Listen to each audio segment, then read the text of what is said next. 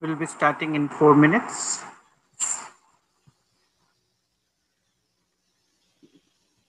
Yes, Sandeep, we'll start in a couple of minutes.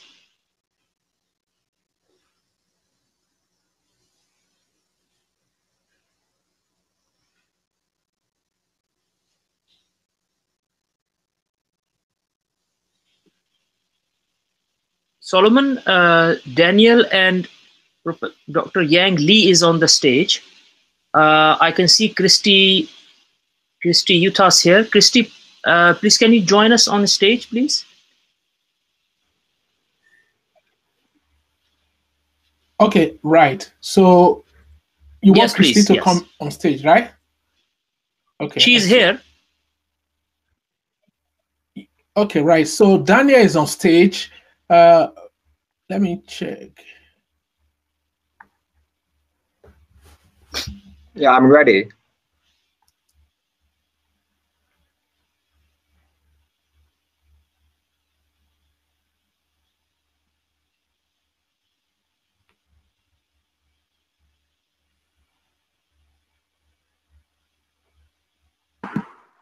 How about Stanton? Yeah, is Stanton Heister? Is he here?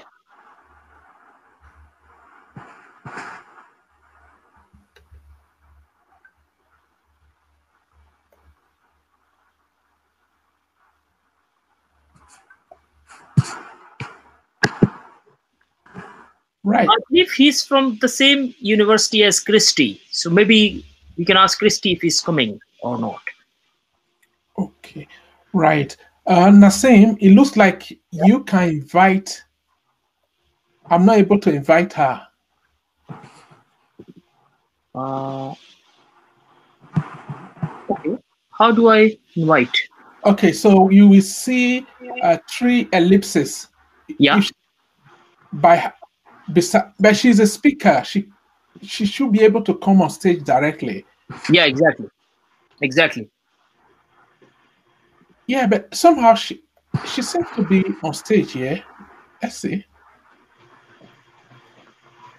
I can't see those the 3 dots, Solomon. Yes, it's not there. That you are correct. Because she is already a speaker.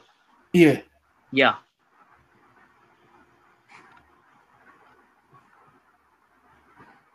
Yeah, she should be. She should be here.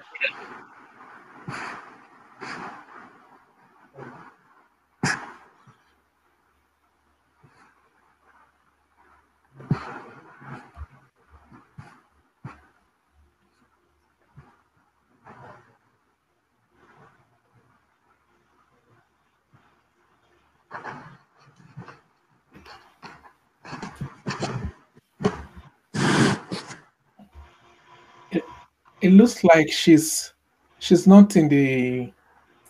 She's just gone away now, or maybe she's coming on stage. Okay, she's here. Am I on the stage now? Yes, you're on the stage. You're on backstage. Oh. Okay. Yes, you are on the stage. So we have Kristi, Yang Lee, and Daniel. And Kristi, you know, is Stanton Heister coming? I just called him and I got voicemail. I haven't talked to him.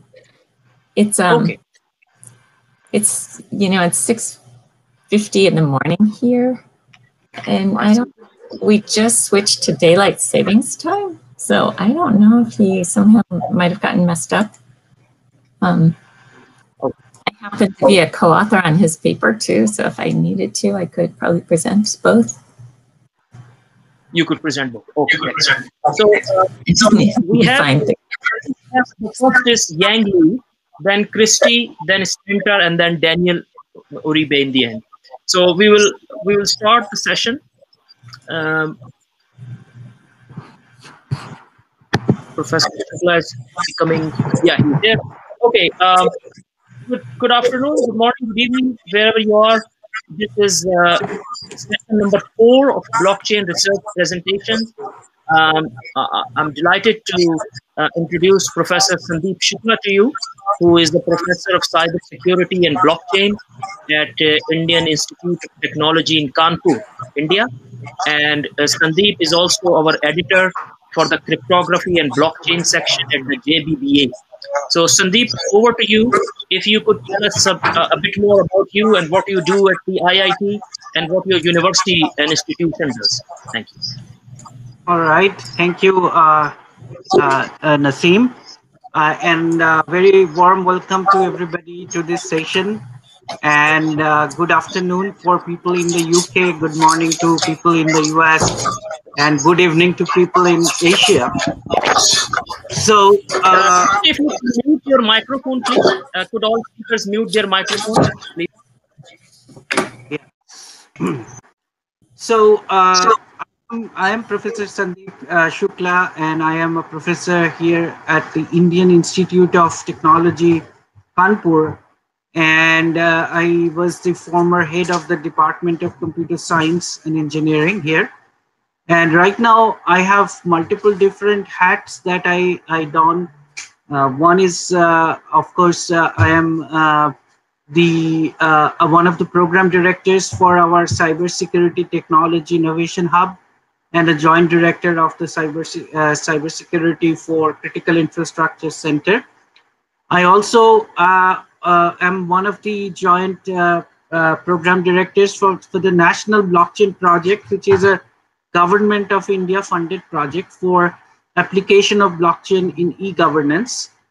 And after 3 years of running that project, as per the charter of the project, we have opened a non-profit company called Proven Foundation, which is actually carrying out real e-governance implementation for various government entities in India. And right now, our foundation is very busy working on blockchain-based land registration project, whose pilot is supposed to be released in 3 weeks from now, which is one of our first real-world pilots for land registry blockchain.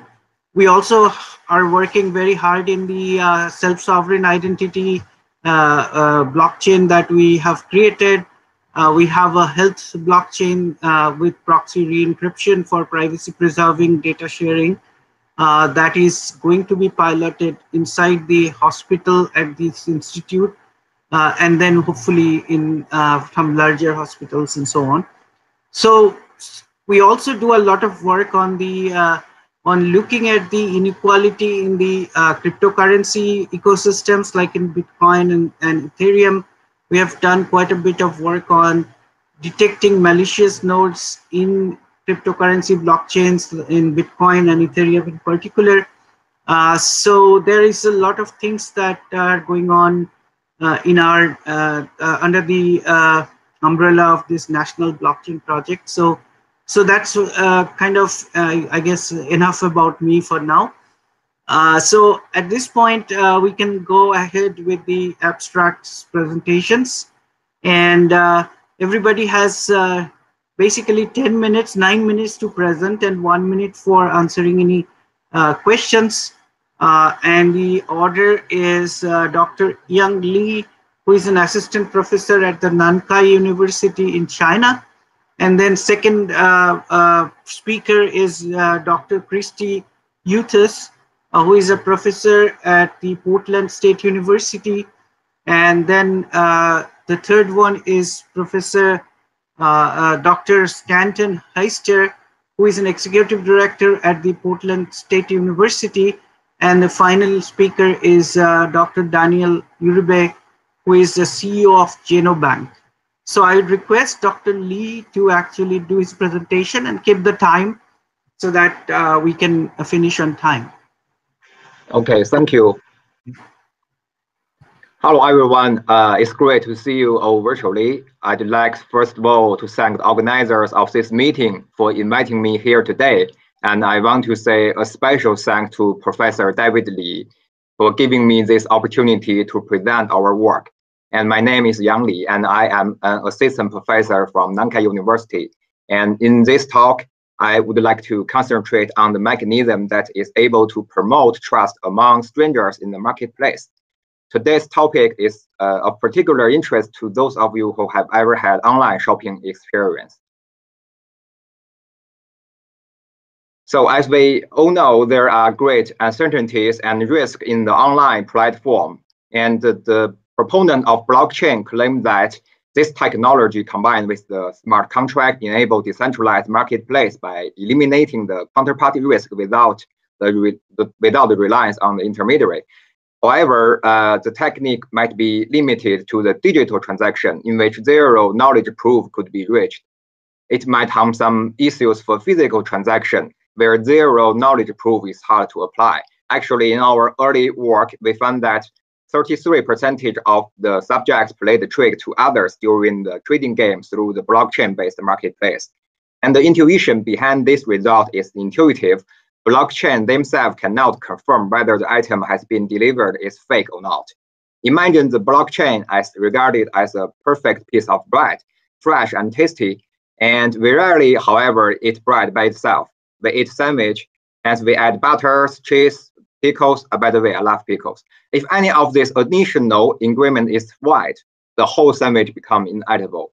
So the point is simple. Blockchain cannot by themselves support marketplace.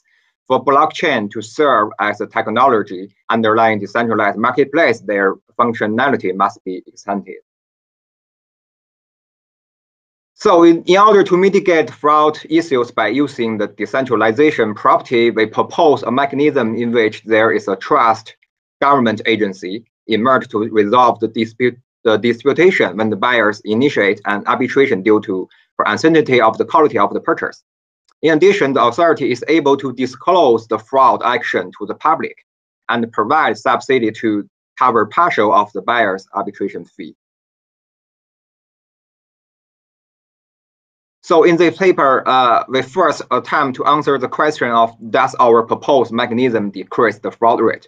The answer should be yes, and the intuition is simple. If buyers know that the seller's fraud record and the arbitration fee will be subsidized, even though they made a mistake, then the incentives of the arbitrating will be higher.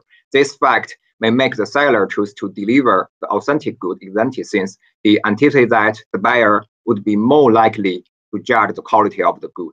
It seems like the arbitration fee is also an important role in increasing the incentive of buyers to judge the quality of the good. Apparently, the optimal strategy of the buyer is to arbitrate if there is no fee.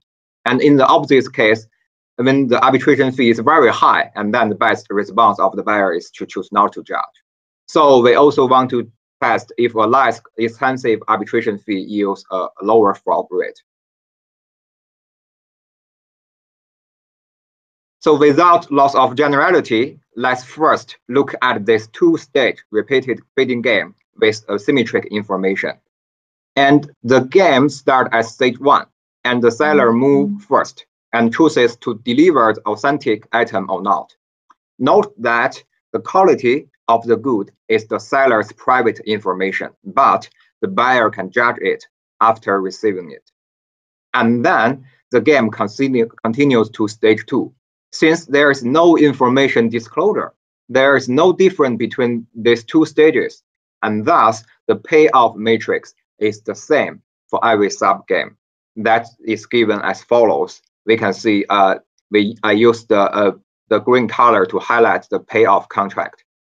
If the buyer chooses to arbitrate the authentic good, and she has to pay the arbitration fee, in this case, the buyer's payoff is equal to the value of the authentic good VT minus the price P and minus the arbitration fee A as well. And the seller's payoff is equal to the price minus the cost of the authentic good CT. If the buyer chooses not to arbitrate the authentic good, and then the buyer's payoff is equal to the VT minus price, and the seller's payoff is equal to the price minus the cost of the authentic item.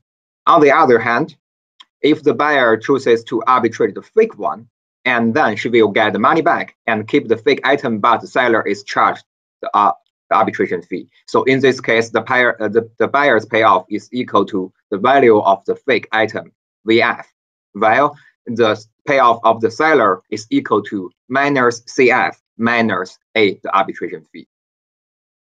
However, if the buyer chooses not to arbitrate the fake item, then the buyer's payoff is equal to the value of the fake item, VF, minus the price P, and the seller's payoff is equal to the price minus the cost of the fake item CF. And it is easy to show that the fraud rate in this two-stage repeated game in equilibrium is given by A divided by A plus the price P. Now, if we look at the proposed mechanism, first note that the game tree under our proposed arbitration mechanism contrasts with the previous tree. I use the red circle to highlight this note.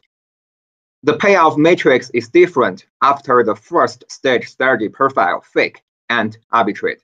Since the buyer will receive subsidy if she chooses to judge the authentic item, so we can see that the subgame after this note with extra term I highlight use the red color. This is the S multiplied N. Actually, this is the subsidy received from the authentic. And after the sum algebra, the fraud rate is given by this term with the positive extra term X in the denominator compared to the fraud rate of the benchmark case. So it is straightforward to show that our proposed mechanism yields a lower fraud rate compared to that of the benchmark case, and that the fraud rate is an increasing function of the arbitration fee under both regimes. Therefore, we now have two predictions of our model that we are going to test.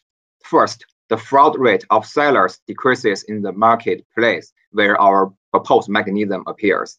And the second one is the downsized argument fee decreases the fraud rate for both regimes.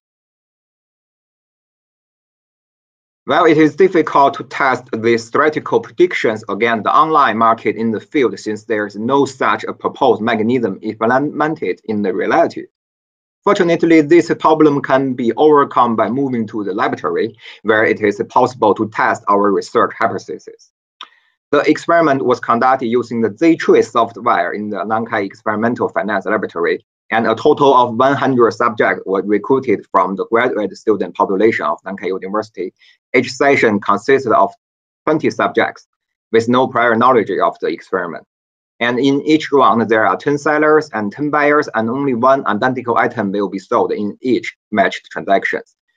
And we give some numbers to the verifier and the cost and the price. And we can see that the authentic item yields 20 utility for buyers, while the fake one yields only 5. And the cost of authentic item is said to be 10, while the cost of the fake one is said to be only 5. And the price level is fixed at 15. And we start with the experiment with arbitration fee at 2.5, and we will decrease the fee in the later experiments. It should be 1 minute. Okay. It should be emphasized that in the experiment with our proposed mechanism, the subsidy is equal to 0.1 multiplied by N, where N is the frauded detected time of the corresponding seller. And we run the test.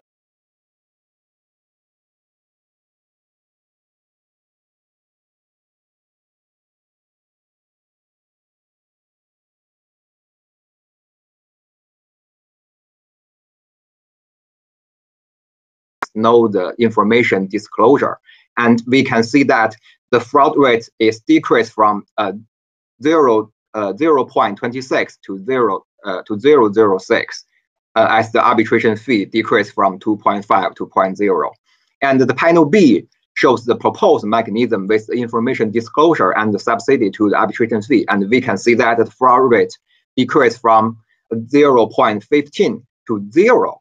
So compare these two panels, we can see that there is a remarkable decrease in our proposed mechanism. And we can use this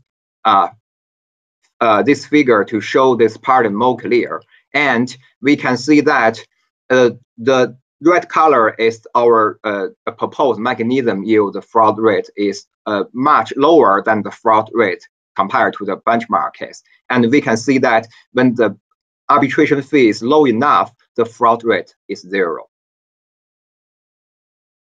So before I stop, let me go over the key issues again. This study provides a mechanism for promoting trust in the blockchain-based marketplace platform in which the blockchain protects transaction data and personal information.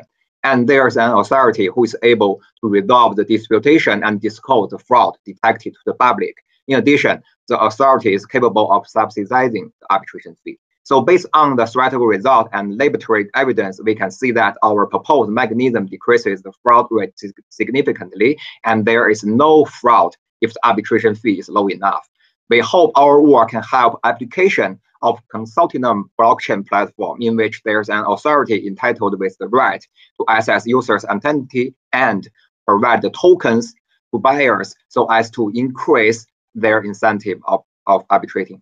So thank you so much for your attention and interest, and I'm interested in discussing with you after the presentation if you have some idea or the suggestion about the design of the information disclosure mechanism. Thank you so much. Thank you, Dr. Lee. I have one question, quick question. It seems like the application of this repeated game with sub-game equilibriums and so on is irrespective of blockchain, except that in blockchains arbitration mechanism could be already well defined. This can be applied to any e-commerce kind of setup, right? Actually, this is a conceptual mechanism, and we actually this is just a preliminary work. We want to add some more item like actually is more related, such as maybe we can borrow the idea from the verified seller proposed in the Amazon, or maybe we can use the method popular in the eBay, like the top related the sellers plus mechanism. And maybe we can use the token economics, like we just gave the tokens to promote the trust among the sellers and buyers, not use the arbitration fee. And and we will do our best to polish the paper. All right. And thank you for your suggestion. Thank you very much. So next, I request Dr. Kristi Yuthas from Portland State University to do her presentation. 10 minutes is the time, 9 minutes plus 1. Okay, thank you. Give me 1 second.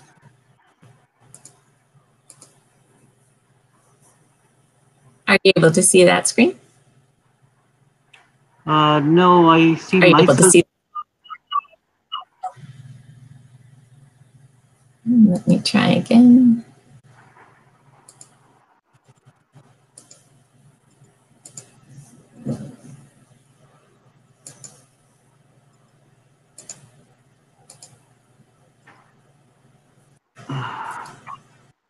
How's that? Are you seeing it now? On stage? Yeah, now we see. Okay, great. Thank you. Okay, so I'm Kristi Yuthas at Portland State in Oregon in the US. And these are my colleagues, Asad Aziz and Yolanda Sarason. Our paper is Strategic Value Creation through Enterprise Blockchain. And in case I run out of time at the end, so the bottom line is that blockchain can do a lot more than solve existing operational problems. It can open up new strategic opportunities, and our paper provides a framework for thinking through how those opportunities might come to play. So we typically look at,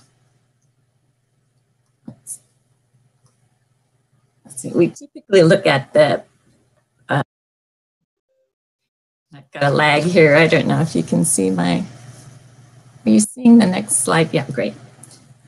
Yeah.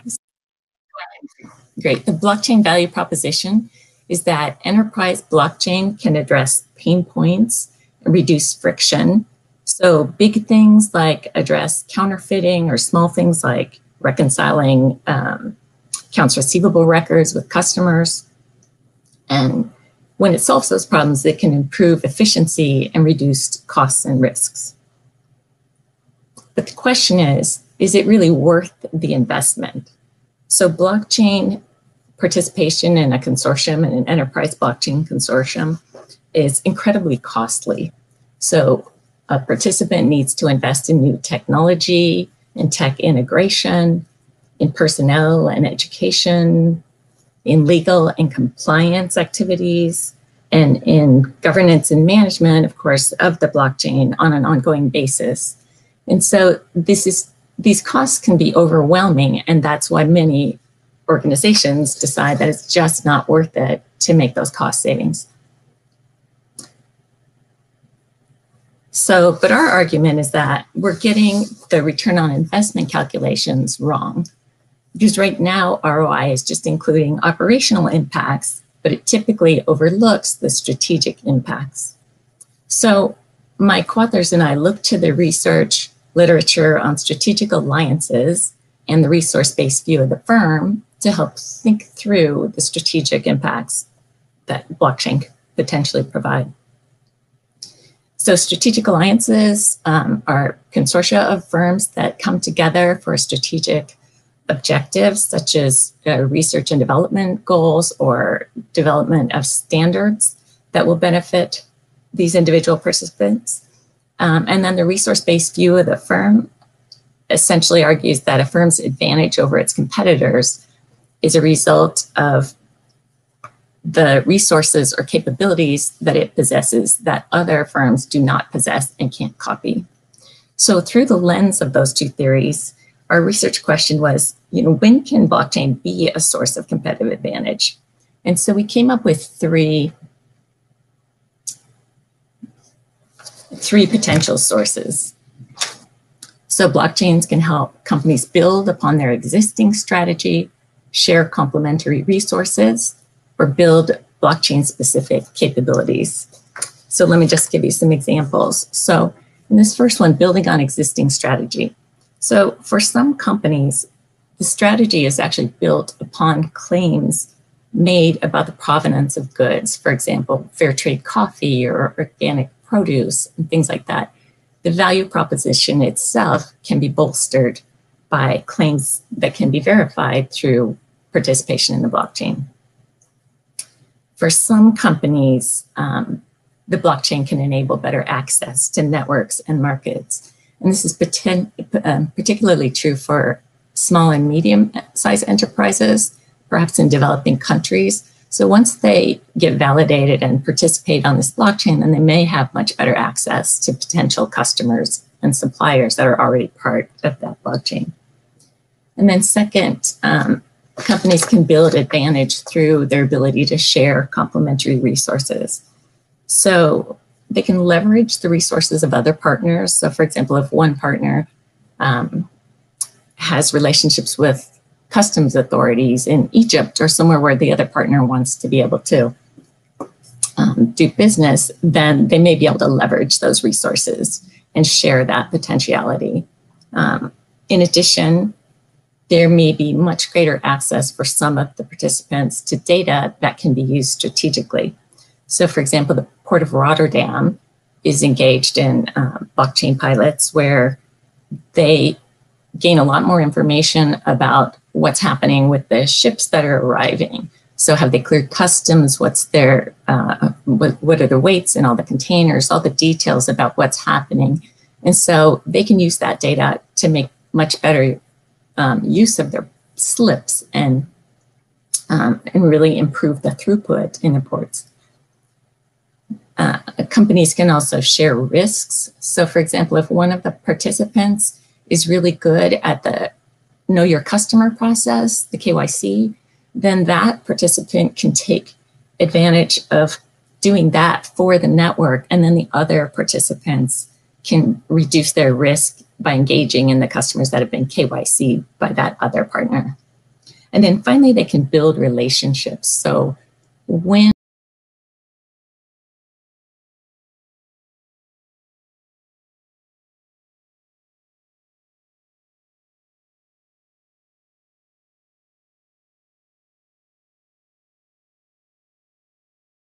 participants, and then they can go on to other forms of alliances, which could be new blockchains or could be R&D alliances and all kinds of other benefits.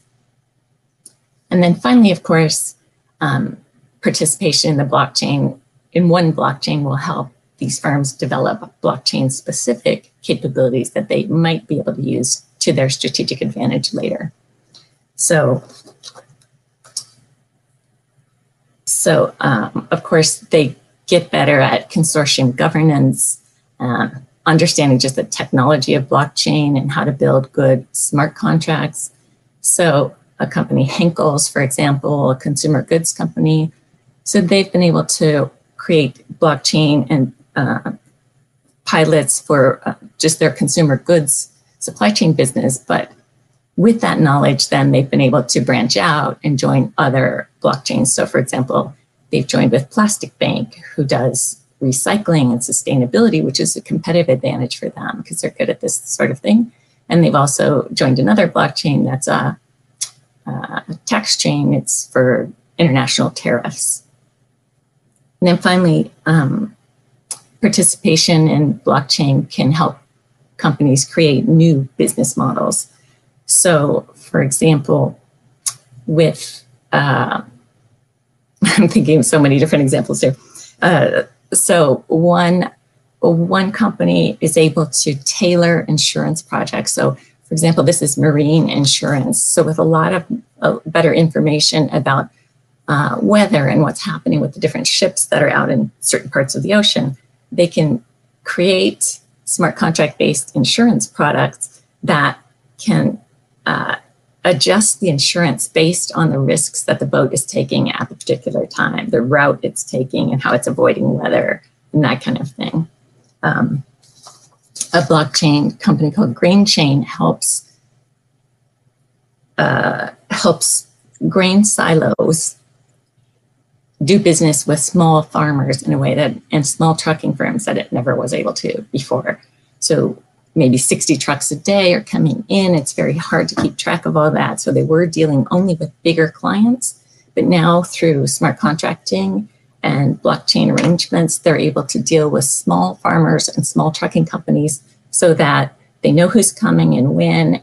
As soon as the truck pulls in, they're able to assess the quality of grain and figure out the payment for that grain. And then the payment can be released immediately to the truckers and to the farms, the growers. And so that enables them to do business with these farmers who otherwise wouldn't be able to. It's a huge advantage for them to get paid quickly. So to wrap up, blockchain isn't just a source of solving existing operational problems. It can be a source of competitive advantage, and it would be worthwhile for firms to start thinking along those lines as they're doing ROI analysis of whether it's worthwhile to join a blockchain. Thank you. Thank you very much, Dr. Yuthas. I just have one quick question. So some of the, you had the 3 categories of advantages that you mentioned. And first two seems to be that it's a byproduct of building alliances rather than anything to do with blockchain. The third category seems to be more specific to having blockchain-based consortium. But first two, do you think that has very specific blockchain-based, advanced value adds, or is it like any kind of alliance would have that? No, that's a really good question, because alliances can do that. Alliances can provide benefits. But for example, there's a blockchain pilot going on in Madrid where you can purchase one ticket that will take you on the train and then the metro and perhaps on a scooter. So for that scooter company, for example, by participating, they have access to clients that they would have never had before. there was no way for them to reach these trained clients. So many people had never rented a scooter, but now that it's an option through their blockchain consortium, they may choose the scooter. And so it just increases the market that's available to them. So yeah, not always, but in certain circumstances, yes. Each one of these can apply to specific firms in specific circumstances. All right, thank you very much. So is Dr. Stanton Heister there, or are you going to make his presentation? I have not seen, is he last or is there another presenter? Is Daniel Uribe also presenting? Yeah, Daniel. Yes, Daniel. Yeah. Yeah, okay, Daniel. Go with him first, and then I'll get this. Okay, so we'll go with Daniel first. Dr. Daniel Uribe from who's the CEO of Genome Bank, and then in the meantime, if Stanton arrives, or otherwise Kristi, Yuthas will actually do the presentation. So you can start, Daniel. Thank you very much. Good evening or good morning, depending on the part of the world you're at. It's a privilege for me to be here. I must be very grateful with Professor Sandeep for the honor of being named doctor, but someday maybe I'll be one, but today I'm just an MBA. but thank you very much. I'd like to thank everybody at the British Blockchain Association, especially Dr. Naseem, that allows me to be here,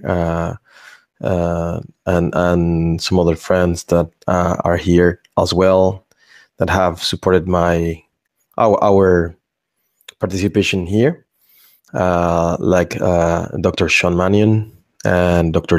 David Lee, as well, just to mention a few of them. Thank you very much. So I will just share my screen.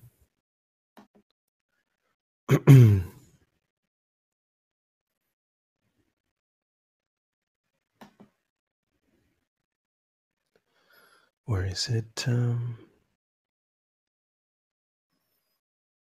Hopefully, okay, here it is.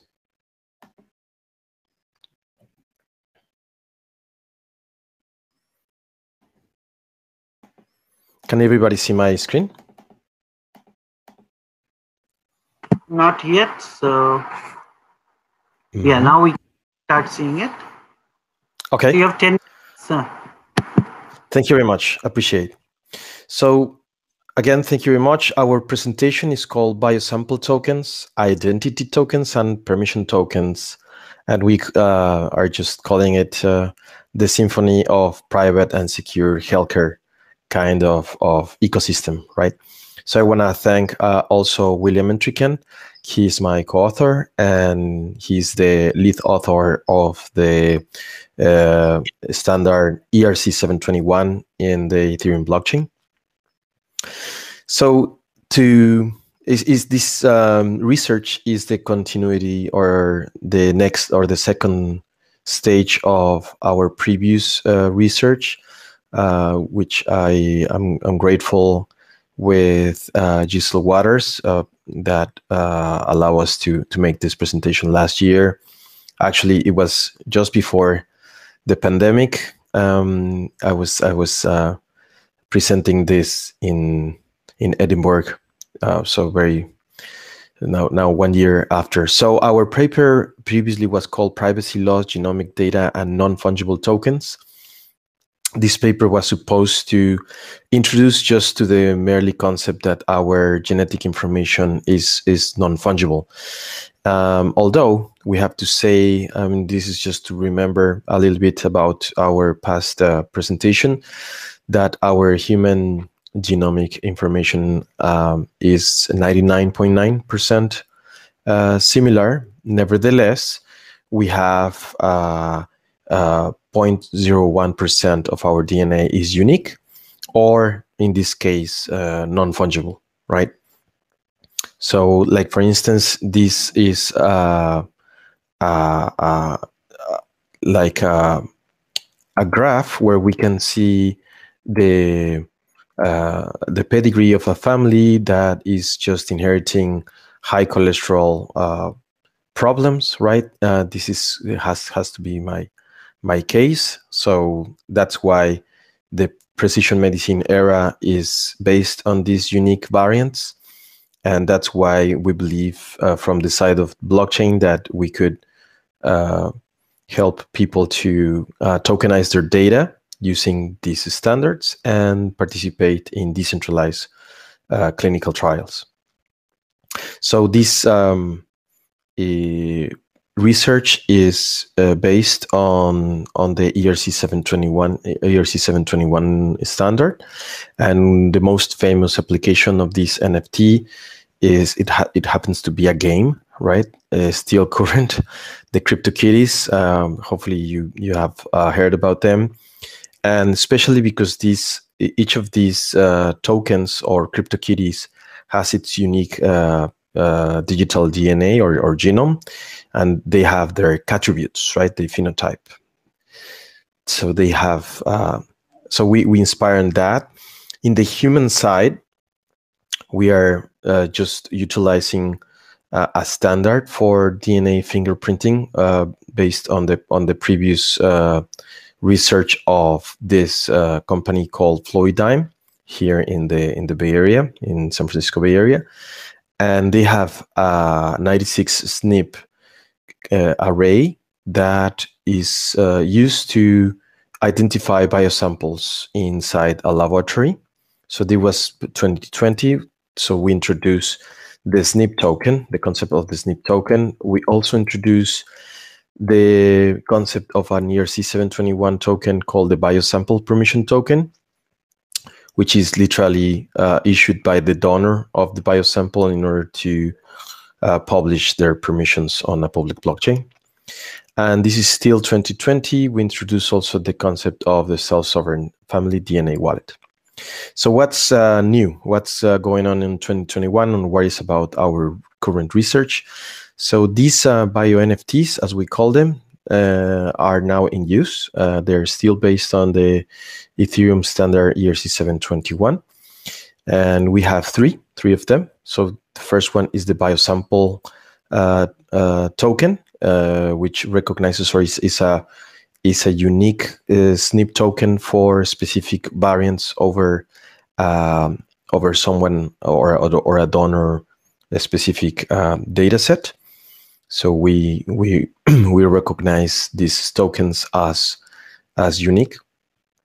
The other one would be the biosample permission token, which corresponds to the physical vial or the physical DNA collection tube.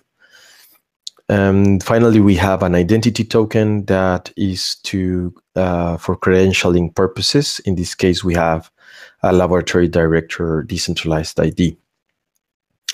So how are we using these tokens? This is part of our research. So the SNP token right now, and with collaboration of Professor Bill Buchanan from the Napier University, he's been advising us, and thank you about this. So this token we are still developing to reclaim DNA data using, for instance, a GDPR privacy laws, maybe the Article 15, where we can ask companies if they have the genetic information from a specific donor, in this case, Alice. So this is a Bloom filter based on tokenized SNP data. So this is a privacy preserving mechanism in order to query a database that is previously known, is previously anonymized or it's been removed from first and last name, for instance, but this company still has some SNPs that corresponds to Alice, and we are trying to extend the rights of Alice to know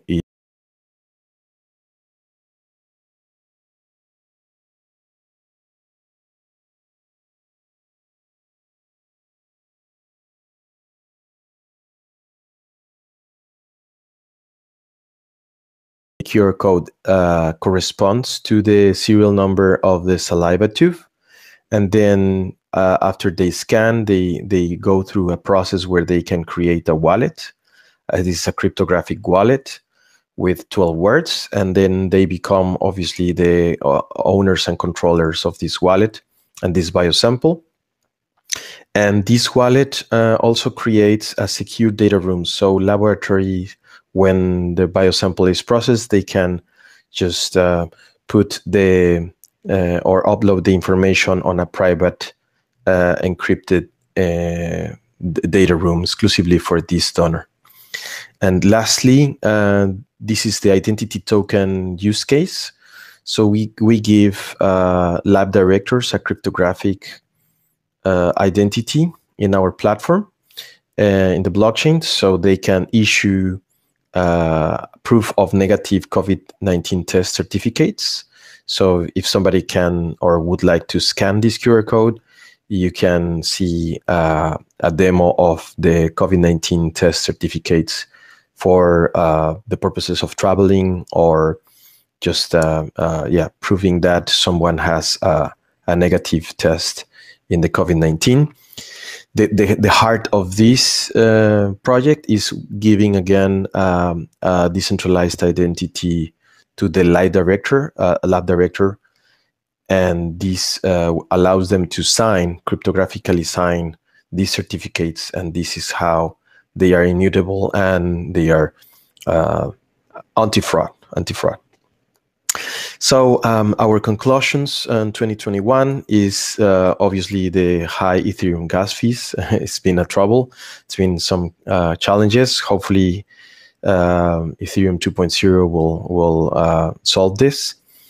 We also have seen that cryptographic wallet adoption is still a problem or a challenge. And obviously more research is needed through the question, are NFTs the best approach for properly managing healthcare data? Hopefully next year we will be able to present the next part of our research and present to you a complete decentralized solution for exchange of genomic data in a privacy-preserving way. Thank you very much. Thank you, Daniel. So one quick question. Do you need 100% gene sequencing for getting the uniqueness in the data, or 100% DNA sequencing, or partial DNA sequencing will do? No. Actually, it's a tiny but very significant sample. The whole genome is approximately 3.3 billion letters. So we only need 96 of them to tokenize each data, because with only 50 matches, you can re-identify a person. So this is like a tiny sample, but is big enough or good enough to re-identify the data of someone. So this is how sensitive this information is. Right. But if this data gets compromised, then there is a problem, right? So with the identity? Well, in this case, the Bloom filter solved this, because everything is encrypted when operating, and the idea is to do it through the mechanisms of zero knowledge proofs and Bloom filters. So at the end of the day, the SNPs are hashed. So the true data of each of the participants is obfuscated, so it's protected. Okay. All right. Thank you very much, Daniel. So is Dr. Stanton back or here?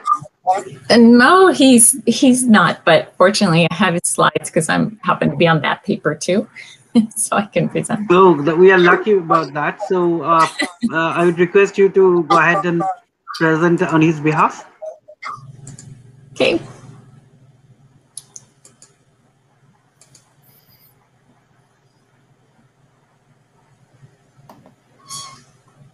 Is that coming up?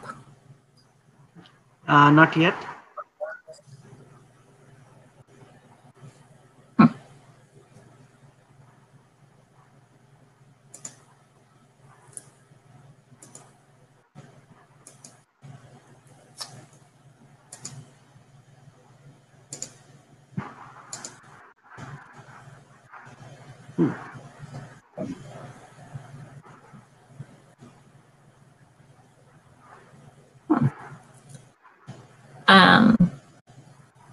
Yeah, it's still not, we can only see you, but not your slides. Yeah, I'm, it's looking different to me than it was before. I'm not sure. There might be a delay here. Another way. Yeah, but I'm seeing both you and I on the stage, and I wasn't seeing that the last time. I don't know if there's something different on your end.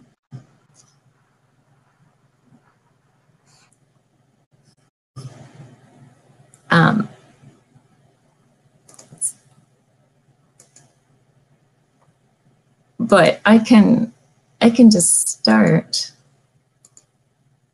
and I'll keep working on it as I go. Yeah, I've tried different options. I can't, without going out and back in, I'm not sure how else to, I know that he has sent, oh wait, it's coming up. Okay, it's working now. Can you see it now?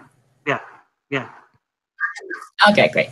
So this is Stan Heister, me and my colleague, Matthew Kaufman, also from Portland State. So, let me just go back. So this is also about the business side. It's about consortium capabilities for enterprise blockchain success. So for businesses, blockchain hasn't fulfilled its promises, and the question is, why not? So blockchain technology can solve problems in ways that haven't been possible before. There are large-scale blockchain implementations that are reporting cost savings, risk reduction, improved stakeholder relationships. But despite the potential, it has not been widely adopted in businesses, and most projects have never moved beyond proof of concept or perhaps pilot stages. But we know that a tremendous amount of value can be unleashed for businesses. And so the goal then is to try to identify and remove roadblocks.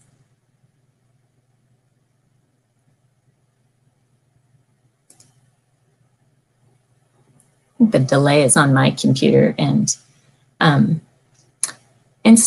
technology isn't the real roadblock. So as we've just seen, Sandeep and Naseem, you've got brilliant research. We just saw Daniel Uribe and Yang Ling. You know, there's so many brilliant technological minds working on these problems, and the technology is advancing so quickly, but the business side is lagging so far behind, and it's really a problem with getting actual implementations out in the world. So early on, blockchain technology was difficult to understand and use. Proof of concepts exposed issues like scalability, interoperability, throughput speeds. Huge strides are being made in those areas. So technological innovation, of course, is advancing rapidly. Problems are being solved. There are other roadblocks too that are related. So staffing and skills, it's very hard to find good tech people still in blockchain. There's a lot of regulatory holdups. I heard that discussed earlier this morning. I mean, it's a really complicated challenge, and we need standards. All of those things, however, there's a lot of work being done in all of those areas, and yet on the business side, we're business professors, and we've got 7 different blockchain courses at our school. And that's very unique. There's just not very much being done on the business side for some reason in blockchain.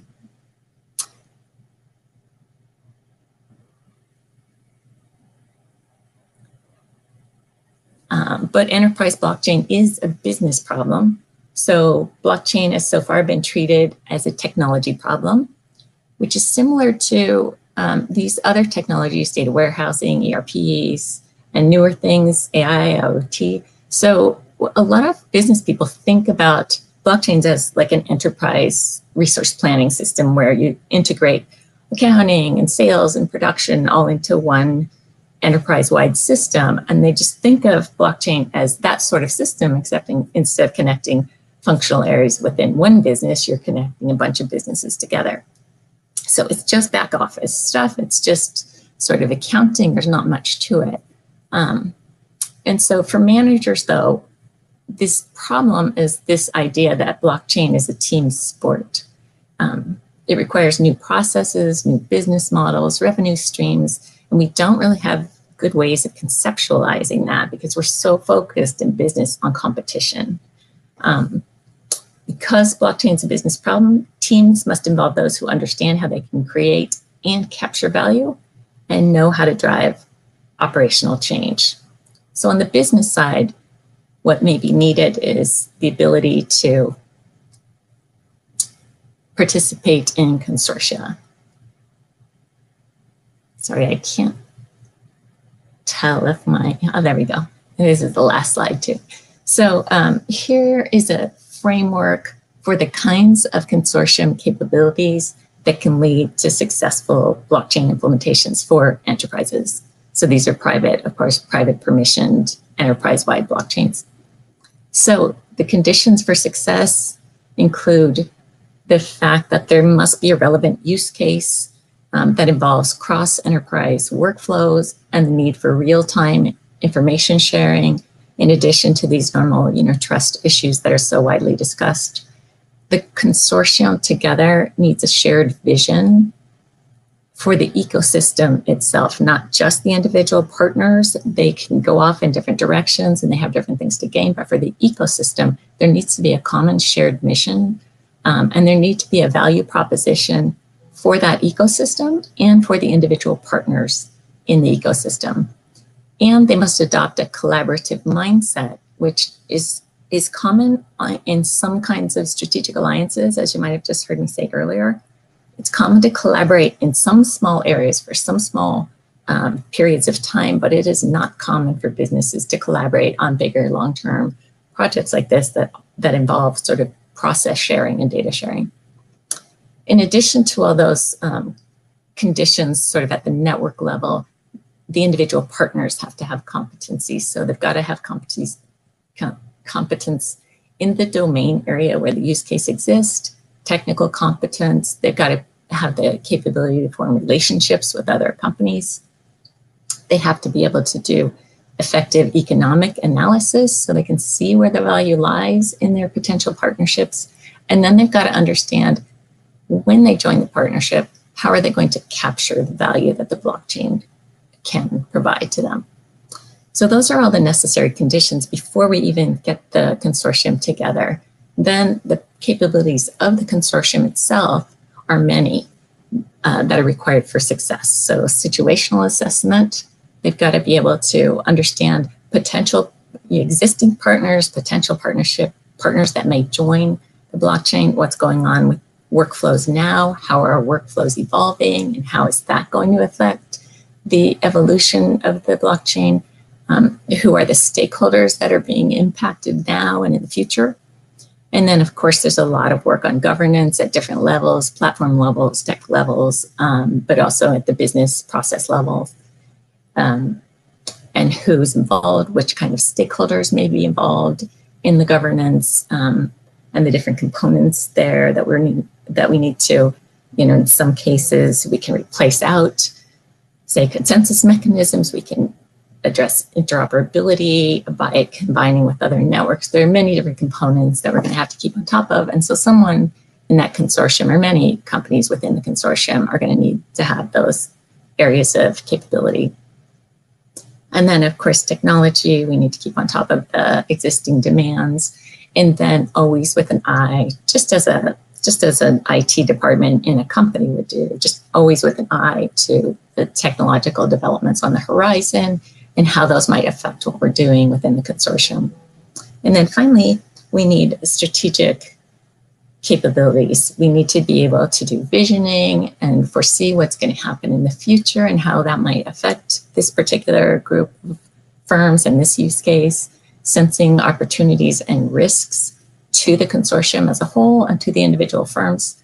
And then the ability, when there are opportunities, to reconfigure the consortium and then to evaluate the progress all along the way.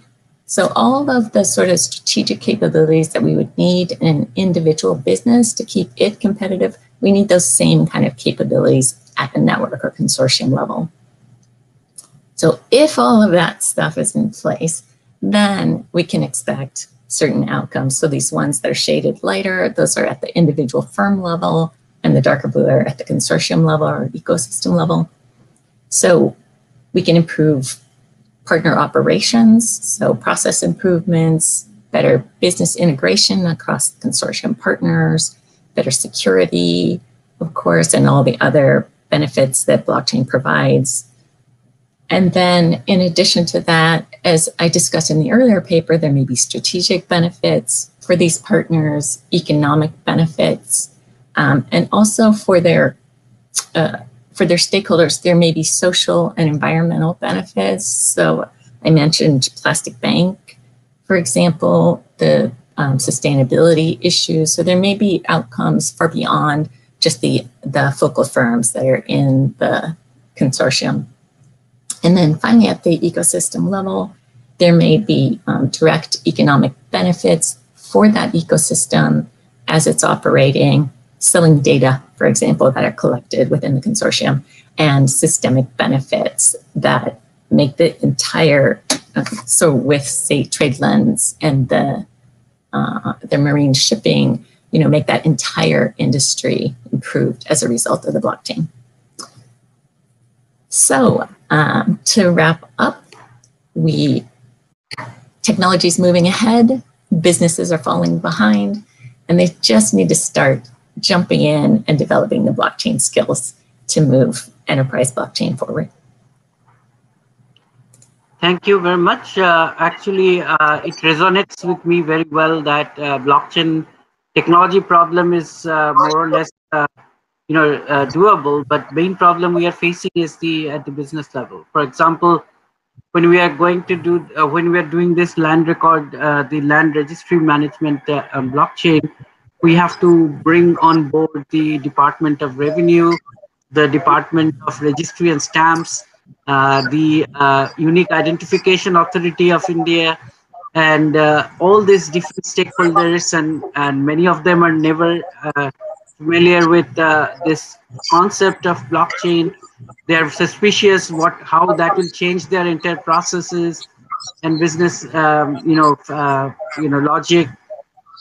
So we are getting very, and then there will be actual operators who will be actually using it. So usability and familiarity and all that stuff is, and this is actually setting back a lot of projects. So I think that we need solutions to this kind of problems, how to handle these different partners or stakeholders and bring them on board in a quickest possible way so that they are convinced and they are actually cooperating.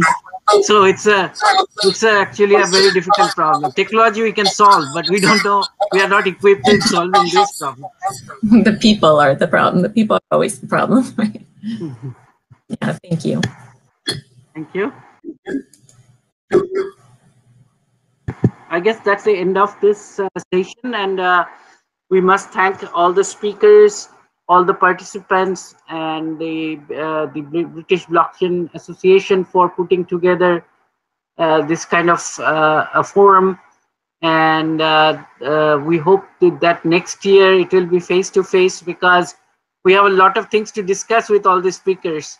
And now we really, this kind of format only delivers the talk, but it doesn't deliver the discussion and opportunities to actually have a longer, discourse on this topic. So I think it's very, I look forward to having this somehow physical meeting next time. Hopefully it will be done. I got vaccinated today, so.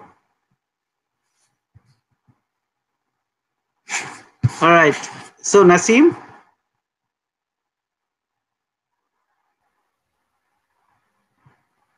Oh, thank you, Professor Sandeep Shukla. Naseem, it seems that you're on mute. Yeah. Okay, right. So that is Naseem, are you ending the session? We cannot hear him. On mute, Dr. Naseem. Yeah.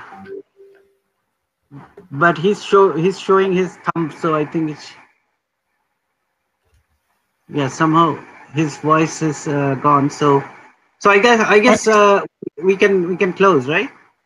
Yes. So we will meet in the lobby or lounge. Okay. Thanks all of you. Thank you.